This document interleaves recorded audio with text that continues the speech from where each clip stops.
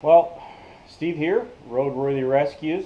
We are back on the Landcruiser BJ60.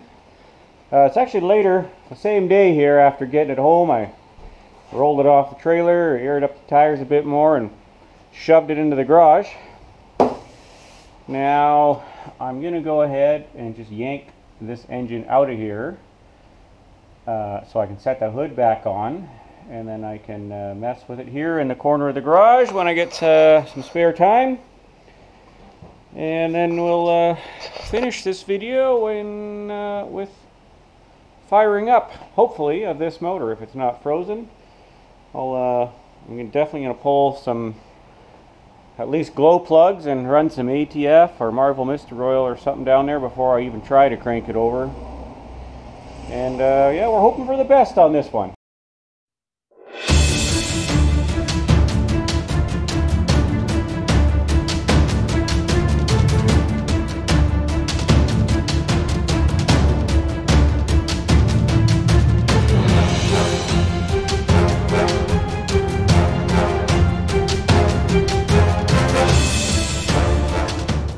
Well, that's about the easiest engine removal I've ever done. Now I can get a bit of a closer look at it. It is 12 volt. We got the Edict motor still intact, so that's good. The wiring, flywheel missing, but I did, I believe, see at least a clutch in the vehicle, so hopefully the flywheel's there. Old school fuel filter on here. Probably never been changed. We got a busted fan, but that's okay. I have several of those. Lots of foliage on this side, and the oil filter's actually dented and dripping and leaking now. Probably because from driving it down the road, you know, bouncing over things.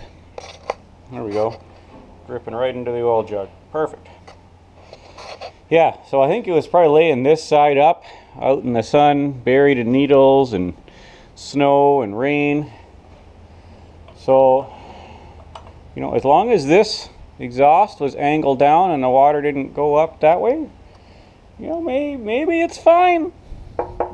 Oil pan, other than a little dent, looks fairly good. I've definitely seen those rusted through before. Okay. So it does have the factory power steering, which if this pump is good, those are like unobtainium. I'm sure that belt's still good. Yeah, injection pumps here. Everything's in here. Everything's together. So I have high hopes for that. Yeah. Steering box is still on it. Power steering, factory. Very desirable. You know, even these motor mounts are good. Those are hard to find. Yeah. Now maybe I'll get it up in the air since it's in the shop and inspect the underside a little better.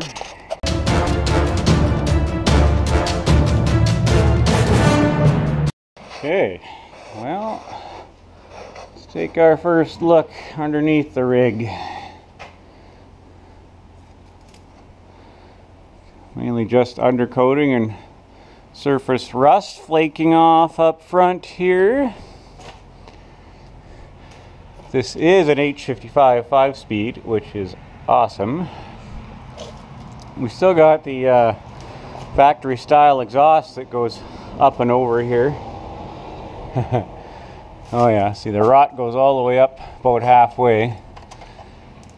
But at this point here, I mean, you can still cut this out and plate it on the inside. I've done that before, but over here you see someone's added some metal underneath into this bracket. This is new metal here, probably ripped off, and they just did this to get her back on the road. But yeah, all the way back. And then of course the other side of the frame's rotten there too. This side It hasn't been repaired yet. It's actually in a little bit better shape. I mean, can be fixed. You know, cut out all the bad stuff, weld in some new stuff. Even this. I mean, I know. I've done it. Actually, got some decent looking shocks on here. They still have the wire on them. That's hilarious. Guys, you're supposed to take that wire off when you install your shocks. That's funny. Okay, leaf springs, I mean, they're not broken. They're fairly sagged out. We got a fuel tank. Sounds like there's something in it. Back here, yeah, fairly rotten.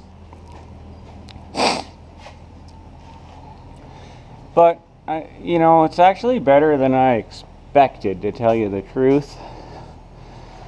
I don't know why the drive shaft disconnected. They were probably working on removing this. Hopefully the front drive shaft's in it. Those are hard to come by too. Yeah, you see some more of that diamond plating they put on here to secure this leaf spring bracket. Oh yeah, I give that a 7 out of 10 for redneckery. Get her done, get her back on the road. Oh, just a little exhaust leak there. The rest of it's missing. Great. But hey, look at the rockers. I mean, besides being dented there, completely solid. That's unheard of. What's the other one look like? Wow, even the inside. This is amazing. Yeah, we got this one corner of rust right there. I gotta save this body. I gotta see if I can get paperwork for this thing. Yep.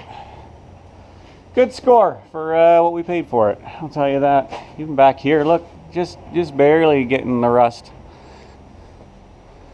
Right on. Okay, guys. Well, we will carry on this video with working on the motor, and that may not happen today. Well, it definitely won't happen today, but we'll get her done. We'll keep you entertained. Hey guys. Well, it is couple days since I picked this thing up, and I think it's time we see if it's stuck or not. All I've done is spray a little WD-40 on a couple things here, glow plugs and the injectors. I'd like to start by trying to pull the glow plugs maybe. That's how long through the winter and the rain. Oh, there we go. Oh, yeah. Look at that. It's definitely got some crud in here. Glad I didn't work that throttle. I'll have to get the vacuum in there and suck as much of that out as I can. It's not really a good sign.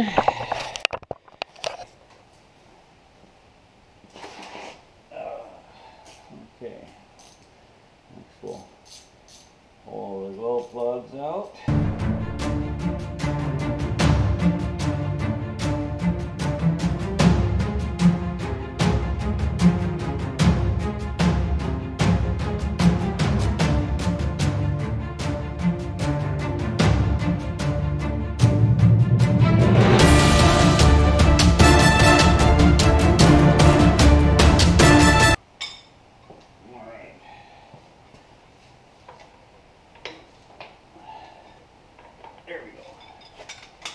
Alright, moment of truth.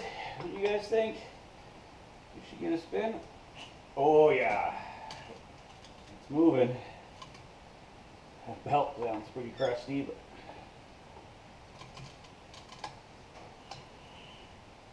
okay. So far so good. Let's get some more juice into these first couple cylinders.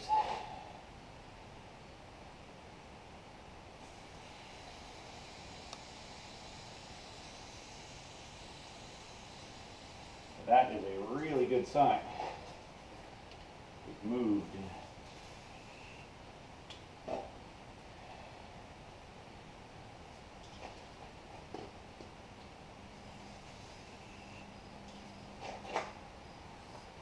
Hard to get in it. Come on.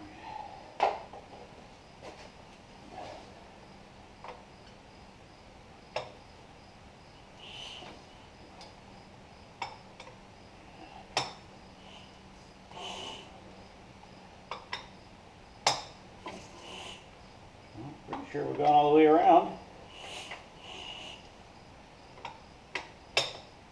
Alright. That is wonderful news. Well, I guess I'm going to have to go rob a bella housing off something so we can crank this thing over and put a flywheel on it. So,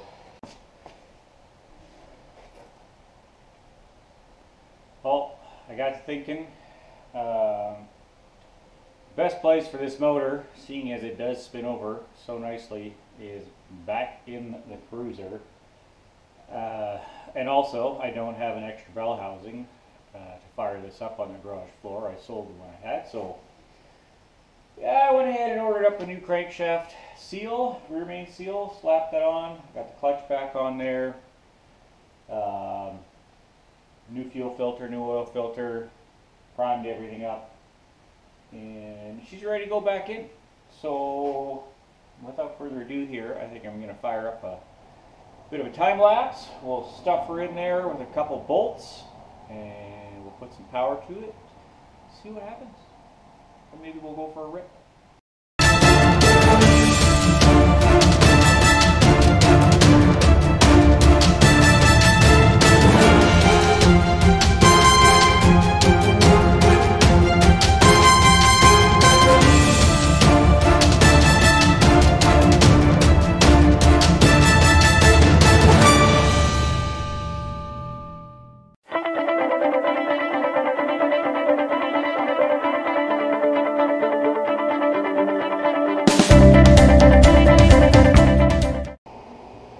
Got the motor mated up here with a couple bolts, starters in, one bolt.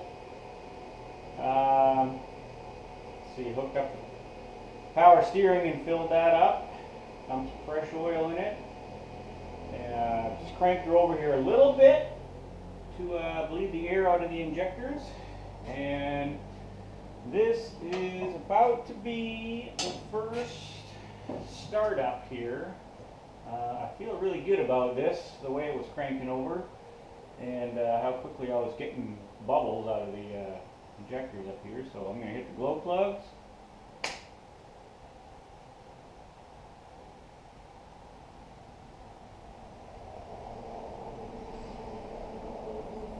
For 15 seconds, probably good. And let's hit it.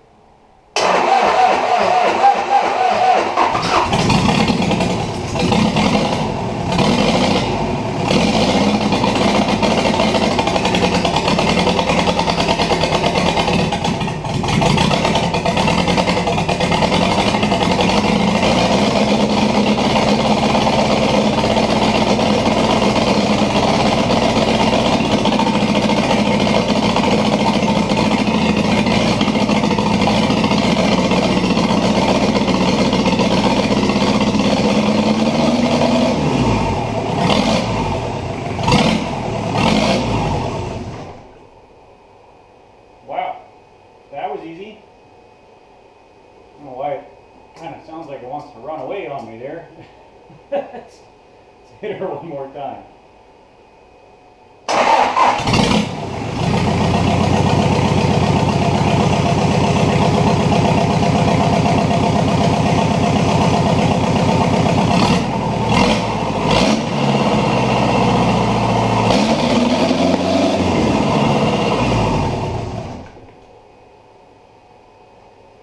Alright, well, it didn't even smoke that much, so I call that a huge win. I think we scored big time on this sucker. I suppose now I ought to actually hook everything up. Probably throw a radiator in it and some coolant and some drive shafts and see if it'll move under its own power. Not that I have any doubts, but it'd sure be nice to be able to drive it around the yard instead of push it. So I'm going to do all that stuff and then we'll bring you on back in here. Alright, it's time to see if this old girl will move under its own power for the first time in at least 15 years, probably more. Well, you guys remember when I had it running there and it was revving up all on its own, kind of like it wanted to run away. Well, this is why. This here is the little vacuum diaphragm on the injection pump. Normally, you know, you see these with a little tear in them. This is actually just made out of leather. You know, and they'll run funny, they'll smoke or whatever, but this one was completely separated. So there's my problem. I do have another one here that I took out of another cruiser just to replace for good measure. It's still fine, so we're gonna throw this in. It's a bit of a pain to do with the injection pump installed. You got to pull this little cover off the back and, you know, fight in there with little, yeah, it's a pain. Anyway, that's what's wrong. I am going to fix that, and then we're going for a drive. We got a radiator in it. We got it full of water for now, just to see where it's going to leak. I got fuel in it. Hooked up the fuel lines. Drive shafts are in. Put the clutch slave on and clean that up a bit. Hopefully it works. We're going to see if she starts. And the glow plug relay and all that's going to work under its own deal with just the keys. Wish me luck.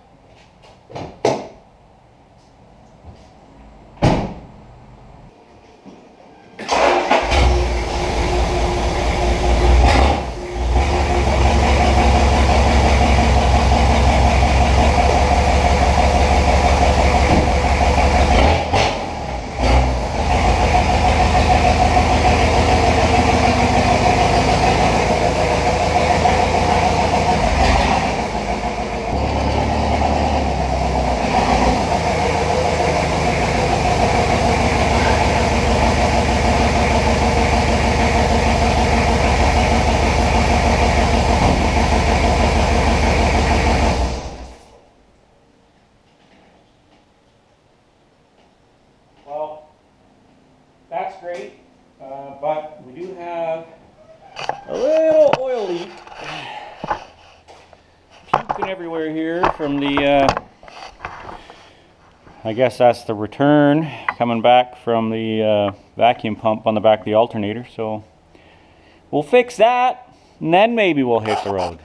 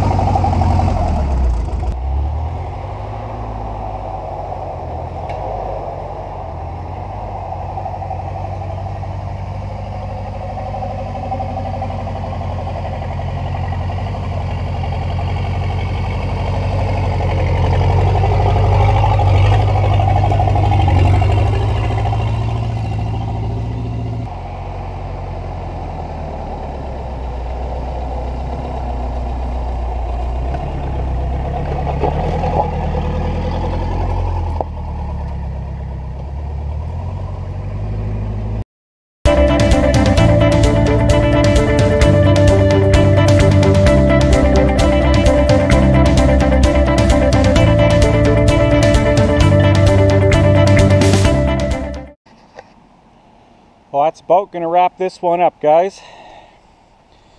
Gave her a quick bath with the pressure washer. Got that lichen and moss off of there. Did take it for a quick boot down the road. She ran quite well, though these tires are really bad. I'm gonna have to change them out before going any real distance. But yeah, she cleaned up pretty good. Still needs a good interior detailing, and might hammer out this fender or swap it out for another one I've got at some point and do a bumper. But for now, this is how she's gonna sit, as I have other things on the go. So yeah, let me know what you think of this one, guys. I know I've done a few of these Landcruisers on the channel, but they just keep finding me and I have parts for them, so it makes it easy. But next week, I believe Tuesday, we're going to get that Camaro from the same place I bought this one, me and my dad. And we're going to try and get it running right where it is, cut the trees down around it, and drive her on home. We'll see what happens. So make sure to be watching for that one. Subscribe, hit that like button, and hit that bell if you don't want to miss the next video. See you guys.